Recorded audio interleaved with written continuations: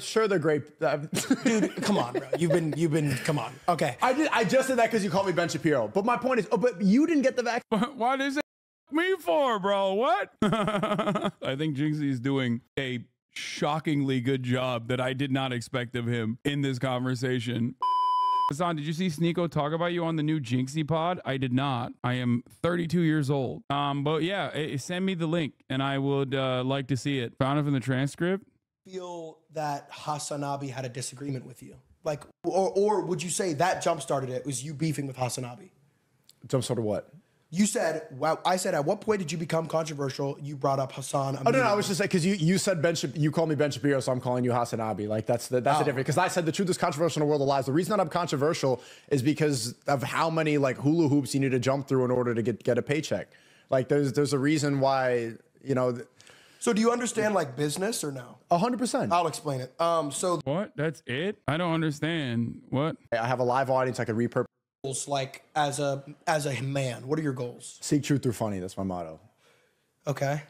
Seek truth through funny. I want to get to the truth, but I don't think people listen if you're not being entertained. This dude literally is he advocates for like Nazism and shit. What do you mean? What's this guy Jinxie doing? I mean, it's crazy. I'm in podcast with Sneako right after Charlie Has to Be on Purpose. He mentions you throughout a ton, nothing specific. He backed off a lot. He called Pokey out too. Why does this dude even talk about me? Like, I don't understand. It doesn't make any sense to me whatsoever. It actually, I don't understand it. I don't think about this dude. I don't talk about this dude. Very odd. So you watch the clip and give him clout. Brother, he's on the Jinxie podcast. Like, this shit is going to get him more clout than anything else. Look at this. It's got 2.5 million views, 1.7 million views. This one's going to pop off too. He sees himself as edgy type and Jinxie as mainstream and following trends, which he thinks you do also. Lol. Very, very odd. You need to go captivate people. You need to go garner attention. And I think that you should do it in the right way. And the best way is to make people laugh. If you can make people laugh by telling the truth, then you're doing two positive things at once. And that's what I want to do with my streams. That's why I started streaming in 2022. Okay. That's interesting. I wasn't being as effective with my YouTube videos. I hit 1 million, but it took a long time. And I was uploading like once a week and it wasn't getting that output. And then when I started streaming, I was able to like really like quadruple my output in one day. And I just like, the first day I streamed May 1st, 2022, I was like, this is definitely the way to go. Because I have a live audience, I can repurpose the content, I'm capturing people's attention, people are getting energetic, I'm interacting with them in real time. This is the way to do it. And, you know, some people are getting some benefit out of it. Dude, yeah, and when you were a kid, I saw some of like your old YouTube clips. You actually like started off pretty wholesome, I'd say. I'm still wholesome. You think so? I just told. Damn, this dude's doing like actual. I'm shocked at Jinxie knowing that much. His producers are. Damn, he's got some good ass producers. I told you that I think that you should work hard. I'm telling you that you should laugh, that you should get to the truth, that you should have action in your 100%. Life, that you shouldn't be sad. Those are all really wholesome, positive things.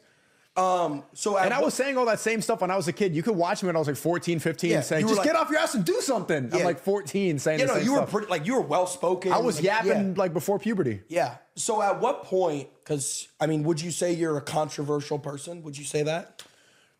Sure, yeah. And I mean, the truth is controversial in a world of lies. Okay, hold on, Ben Shapiro. Would you say, at what point in your career did you become controversial? Okay, Hasanabi. What did you do? When I realized that on your website, like Twitch, that you can't say how many genders there are. And people say that I yap about this too much, but it's a very simple reality of the world that you know, but you probably can't say it because you're on Twitch. And I don't want to like put you on the spot and make you say it. But like, yeah, there's two genders, there's men and women, but you can't say simple stuff like that. You can't say the word simp on Twitch because they want you to become a simp. They want you to sit there and then beat your meat and then get fat while watching Pokemon. And you definitely can say the word simp on Twitch. I like that these guys basically cultivate like a totally separate reality and just go along with it because they saw a headline while they also simultaneously keep talking about how they're truth seeking. I call them simps all the time. Watch Hasanabi have terrible takes about the world. Yeah, you're right. Streaming's harder than working in a mine. And give your money away to these people that like, and then streaming is harder than working in a mine. What has Sneako done for workers' rights? I wonder. Famous Hasanabi quote, streaming is harder than working in a mine. Oh my God. How do you get shit wrong on like every level? It's kind of crazy. The only person working harder than streamers is Sneako's girlfriend. Gideon comes on, he's funny, ban him, and they ban him, and then no one funny exists. Like that's why you're doing well. I'm like, why are you having me on? Because I really want you to last, man. You're doing some good stuff. So what did you, bro? No one. I'm not like, dude. I'm not gonna get banned by proxy of you, dude. I hope not. You have your own. Yeah, that's true. You That's have your true. own journey. You did enough pushback, so you're gonna be good. So why do you feel that Hasanabi had a disagreement with you? Like, or would you say that jump started it? Was you beefing with Hasanabi? Jump started what? You said, wow. I said, at what point did you become controversial? You brought up Hassan. Oh no, I was just saying because you said you called me Ben Shapiro, so I'm calling you Hasanabi. Like that's the difference. Because I said the truth is controversial in a world of lies. The reason that I'm controversial is because of how many like hula hoops you need to jump through in order to get a paycheck. Like there's a reason why, you know. So do you understand like business or no? 100%. I'll explain it. So the reason why it's so filtered on Twitch and YouTube is because they want ad revenue. 100%. So the reason why But that's why I'm controversial, because everybody has to go and... They're not saying that they hate you because you're giving these takes. They're saying, oh, we want to be able to run ads on Sneako's stream. Maybe he should cock it back a little bit or we ban him, right? Do you get that at all? Pretty balanced. You get the business side of it? Right, but like Twitch lied about why they banned me. Pretty balanced take. Hasanabi has so many one-sided beefs. I'm the number one-sided beefer. Jinxie is smarter than Sneako. Yes, a doorknob is smarter than Sneako. That's not saying much, but yes, he is objectively smarter than him. They said it was for ban evasion. Like, at least be honest. They just tell me, okay, we can't make money off you. Don't say that it's for suspension evasion. When I went on Twitch right after I got banned on YouTube, and I was eating a salad with my mic off, and then they banned me. Okay, I mean, for suspension evasion, it's like just be straight up. Were you suspended on Twitch? No, I started an account right after I got banned on YouTube, and they said suspension evasion. I wasn't even talking. They banned me. So you got banned for ban evasion permanently. Bro, he probably got, I didn't even know he was banned, but I suspect that the reason why he got banned is because he was like literally violating terms of service on every platform, like repeatedly making threats against YouTube content creators. I don't know, promoting Nazis, aligning with Nazis, having Nazis on his stream. No shit. It makes no sense. Of course you're going to get banned. Your entire brand is about saying like unhinged, oftentimes violent shit. I don't get it. Banned for ban evasion. Yeah. I mean, it's indefinite. I still am banned. Yeah, this dude literally, didn't he like dance to a Nazi to like a Nazi national anthem or some shit too? Like a trap remix? Like, come on, bro. You know what you're doing. That's like your brand. Your brand is to consistently be a contrarian for brain broken teenagers think that like being a Nazi is the coolest thing you can be because their worldview is just defined by what they suspect is the restrictive terms of service. Like, I don't like liberals either, but that don't mean I'm gonna adopt all of the positions that they're against across the board without ever putting any care or consideration into it. That's it. Man, I haven't checked. Maybe I could. I know that. No, I applied again. Yeah. No, yeah, but I do think that's another thing I disagree with you on now that we're here. Okay. Because like it's hard to think of 20 things, but when we're talking, it's pretty easy. Yeah. You think everything is so filtered because people have an ideology and a vision and emotion and a movement, when I think they want to make money because money is how the world goes around. So they know they can't run ads on your stream because you're talking about all this shit. You're talking about politics. You're talking about epidemics. Yeah, but the problem goes deeper than just the platforms. My beef is not even just with the platforms. It's the fact that you need to say those certain things in order to get advertisers money. Like, why do the advertisers only want to push a certain ideology? Why is that? Great question. So imagine you're Gatorade, right? And you're saying, okay, let's throw a 30-second Gatorade. It's not just, I mean, Jinxie's right, but it's also because like the shit that he's advocating for do legitimately make these platforms less safe for like trans content creators, for Jewish content creators, for content creators of any kind of background. So it's not just that like money is going to run dry if they let Sneakos run wild. Women, yeah, exactly. It's that you look at Kick and you look at Twitch. One platform is completely held up by a crypto gambling casino and the revenue that it brings in. The other is under the banner of Amazon and is consistently trying to generate advertisement revenue. When you have no rules, it would look like Kick. Twitch would look like Kick. That's it. Letting Sneakos run wild looks exactly in the same way that Kick looks like right now. Doesn't mean you can't talk about politics. There are people who talk about politics on this platform. It's just that the way that he covers shit and the things that he pushes, the things that he advocates for are wholeheartedly toxic. Toxic for brands, toxic for the people that are on the platform, just bad overall. I don't know. It's just very interesting that these guys will be like, why can't I be a Nazi publicly and like have people praise me? Like, it must be the wokes that are not aligned with my agenda of, agenda of what? Pushing Nazi ideas? Like, that's crazy. Chatter said, you're a Nazi. Yeah. Thanks, Chatter. Definitely. Twitch ad. We can throw it on, Queso. He's playing Fall Guys and laughing. Or Sneako. He just said vaccine causes cancer. Or you didn't say that, but see, Sneako. but there's the thing. Vaccine is hurting people. That's what I said. Like, oh, look, Sneako's trying to like warn you that you might get myocarditis, or let's go to a hot tub streamer who's shaking her tits upside down. Like, but there's little black bars covering her giant fake boob titty nipple. But Sneako, yeah, nobody dies from seeing a titty, dumbass. But vaccine denialism does genuinely cause harm in the public. So there you go. What is this false equivalence between the two? Damn, bro, people saw a titty. They're going to go kill themselves now. are you a doctor?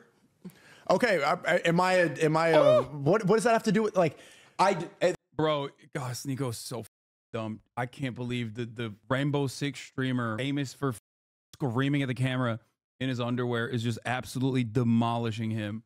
God damn, he has one question. He says, Sneako, are you a doctor? He's already ruined. It has to do with everything. But you know what's crazy? On Twitch, you can say all those creators, Pokemon, Hasan, all these people, they'll tell you, get the vaccine. And that doesn't get you banned like that. Yeah, no shit, because we're listening to the doctors. Oh my God. Oh my God, bro. Oh my God.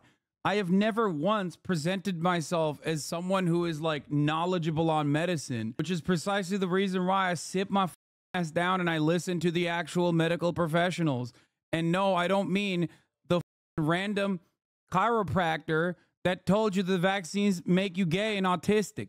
Okay? God damn. This guy's libertarianism is a mental illness. Yeah, no, this is like just the highest level of contrarianism, and it is unironically mental illness. The medical thing is a like, that's a bad argument, because there's only one position that you're supposed to have. If you're not a doctor, you can say everybody get the vaccine, and they'll have vaccine ads. Some of the advertisers are Pfizer. You'll be watching like Jinxie drooling, and then you see like a fucking Moderna ad pop up, and there's like Michael Phelps that has a Band-Aid, and he's like, good job, Band-Aid, whoa, got vaccine, like a got milk ad. There's one ideology you need to push.